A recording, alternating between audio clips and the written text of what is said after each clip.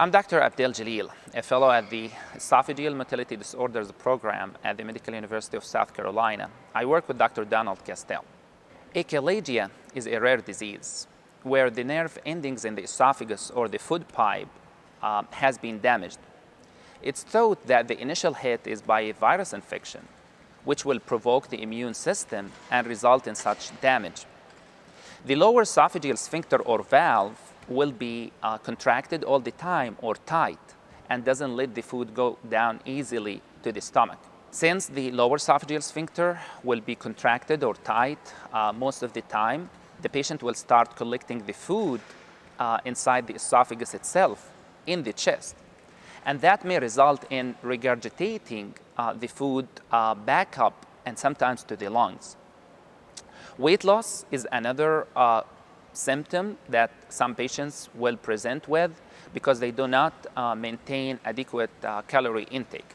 Diagnosing achalasia could be tricky. Most patients will have had endoscopy done to rule out any masses or structural changes in the esophagus before they get referred to the motility experts. Manometry is the gold standard, which is a test where a catheter will be passed through the nose all the way down to the stomach. This catheter has a pressure sensors that will measure the pressure inside the esophagus and at the lower esophageal sphincter. That procedure will take between 15 to 30 minutes, where the patient will swallow some liquid or water, and that will measure the pressure inside the esophagus. Other tests include BARIUM ESOPHAGRAM, which basically is an X-ray with the patient swallowing a dye, and the X-ray will capture a real-time images of the swallowing.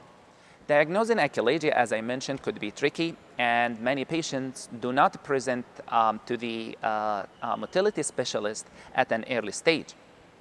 Or sometimes they get misdiagnosed with other conditions like reflux disease. Early diagnosis is very important, and performing the above-mentioned test is of extremely important value to reach the right diagnosis.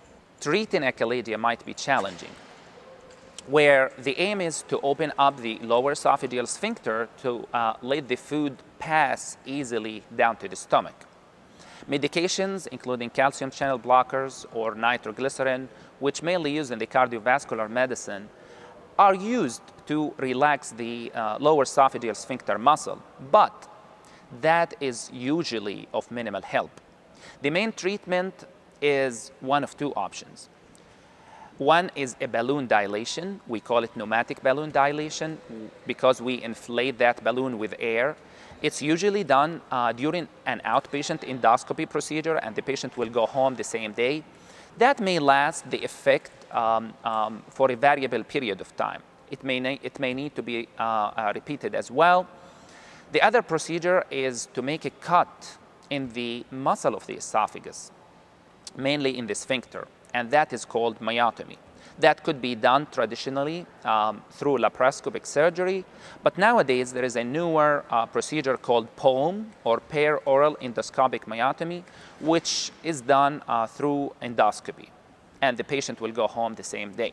Complications of achalasia include aspiration or regurgitating the food particles to the lungs, and that may result in lung disease. Other complications include structural changes in the esophagus if it gets untreated for a long period of time, and that may require surgical resection of the esophagus in some cases. Risk of cancer is minimal, and the experts in the field do not have consensus on repeating endoscopy as a measure to follow up on that risk.